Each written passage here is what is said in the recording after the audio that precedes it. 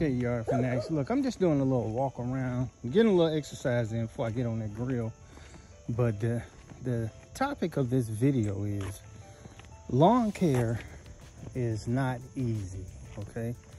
So some of you guys, when you buy your homes and stuff, you're excited because you're buying a home. But one of the things I want you to understand is yard maintenance. In this video, I'm just gonna walk around, just gonna show you a few things. It's unedited, straight up RAW, raw. And you'll see like areas like this. Big ant mound. And it's full of crabgrass. You got clovers beside it, you got ragweed, you got spurge, buttonweed.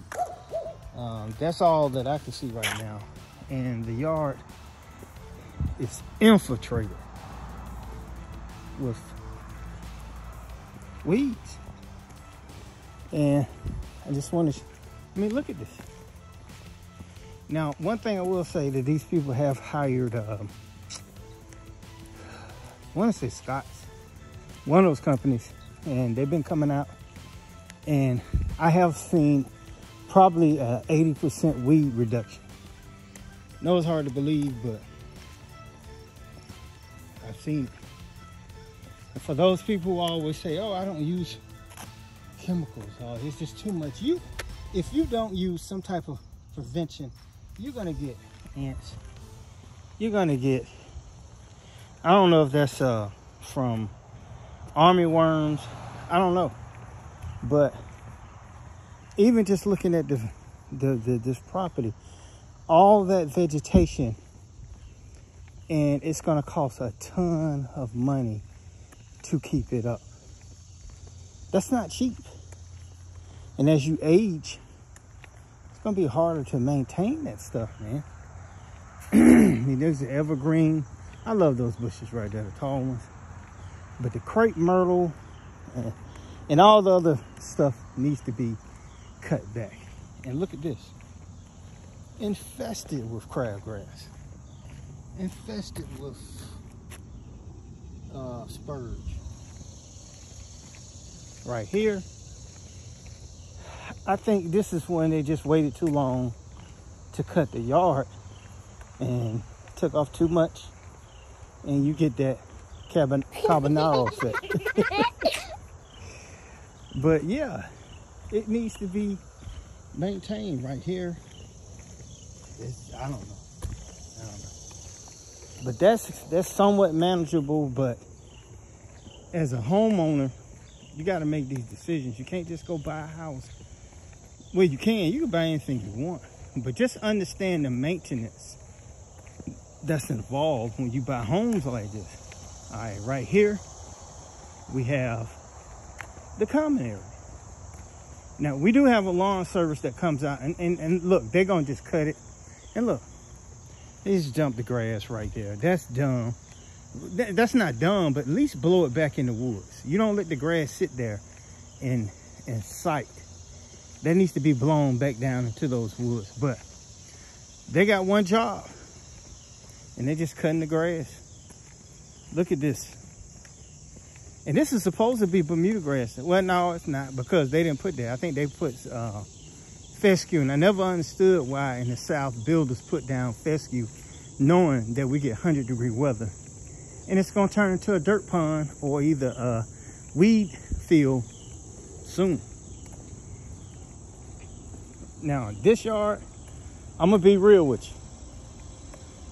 As a landscaper, if I was coming out to cut it, I love it. No hedges, just grass, man. Just grass. Just grass. Same way up there. A lot of hedges. And this guy, he maintains his. He maintains his. But the edging is not the best. And that's primarily probably because he's using a weed whacker, a weed eater, or he's not edging it enough. All right, let's get on up here and see these other ones. Okay, and I'm gonna use my house. You said go Georgia, but let me show you something real quick. Here we are, 1st of September. Let me tell you what I had to do just in this one. That looks nice. Look at that, guys. Look at that. Look at the edging, though. No weed eater, stick edge. I'm gonna keep talking about that because the way the YouTube videos work, you as an average homeowner, a new homeowner, you see the guys with the string trimmers and you come and try that and your line does not turn out like that. Let me show you what your line turns out. Look at that. Look at that. This is how your line looks. You see how big and gappy that is? And it's not straight, it's wiggly all the way down through there. But from a distance, it looks good. But when you get up on it, it's raggedy. Dirt does not grow back, guys. That's the proof. Anytime they take that string trimmer and they keep string trimming, they're kicking out dirt. And this gap is just gonna get wider and wider and wider until eventually you're gonna have a Mr. T Mohawk right here. But I'm gonna use my yard for an example.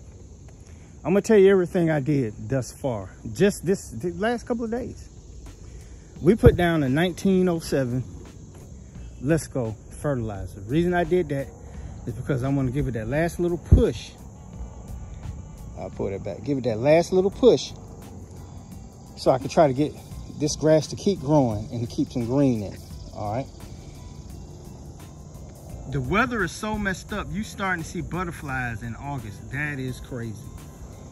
But long story short, we did that. That area down there, this is the only side of my house that I did an experiment, you know, trying to listen to these other guys, didn't put any insect control, and I got army worm infested on just this one particular part. My front, my other side, and my back didn't get it like this. So we put down insect control. Then I came back, I watered in. Next morning I came back and then we did the liquid. If you follow me on Instagram, you'll get all this information, guys. It's one, I know people, they get mad at me when I say follow me on Instagram, but I can't put every aspect of getting a good lawn or perfect lawn in a YouTube video. You gotta find other avenues. That's just like going to one restaurant all your life. Yeah, it tastes good, but you're missing out on all the other stuff because you're stuck on that one restaurant. You gotta try other restaurants. So we sprayed the entire yard. I sprayed a liquid fungicide. Now I did some experiment cutting. I cut it a tad bit lower right there to see what my greenness was gonna be. I did a little bit lower on that strip, but I came back up because I want to ride this out until the dormancy comes in. And in my yard, mid-October is when mine start to go dormant. But some of you guys are going to start to get the fade now. All right, so we put that down. We put the bio-advanced insect control and feeder in my hedges the beginning of spring. Now that's a once a year thing. And I haven't had to do anything else to it. It's feeding them. They're looking lush. I would say it got rid of probably 90% of my insect control issues in my shrubs. All right. We did granular all the way around the house. Now, I know I say mow every 2 to 3 days, but fall is coming. So I throttle back to once or twice a week. All right. I had to spray my beds for weeds. All right, those down there, we sprayed those for weeds. I'm gonna do a video on teaching you how to keep those weeds out, but it's gonna probably be next season because season coming to an end. But I just want to show you some other stuff like this. The other common area. Well, the lawn service comes out and cuts it, but they're not doing insect control or weed control. All right, and I'm gonna show you this right here. The inside of the gate, they don't do anything to. BYD, I run my 52Z Master across that just to keep it cut down. And you can see it's weeds all in it. But the property goes all the way back down there. When I'm always saying Mother Nature wins in the end, guys, I want to show you this. All right. You see that area straight ahead. Zoom in straight ahead, right down there. I used to cut all the way around, even to the back of their fence. If you don't maintain your property, that's after 1 year. Look what happened. The county's supposed to come by and clean all this out once a year, and it fills right back in. So when I hear people saying, oh, it's a natural way of doing that, there are many natural ways to conquering these issues. But natural will not give you a fast, how can I say it, a fast reaction or a positive or the results you want real quickly. You know, it's a weight gain, and it's going to cost you an arm and leg. And guys, look at the edging again. Stick edge. Don't use a string trimmer like you keep seeing all these YouTube professionals showing you how to use a string trimmer. I'm promising you, your line is going to be wigged. There's going to be an anomaly. That's going to be somebody looking at this video saying, oh, I get it right all the time. You don't. The only way you're going to get it right all the time if you got a robot out there doing it, and it's laser perfection. The human aspect of it, even with a stick edge, sometimes you'll wobble off the line or whatever. Gonna have those issues. Guys, this is for the average homeowner. Professionals, please don't comment about how great you are doing that. But guys, I just want to show you, it's not easy. You know, mine, I only have hedges right here. This came with the house, and one on the back side of my truck over there. That came with the house, and I did plan on putting some down the side of the house, because with that shade and moisture, it's always looking bad. Guys, hopefully this video will just, you know, a little walk around. Just want to show you guys. Lawn care is not easy, guys. You're tuned into Bermuda Grass Central with BYD.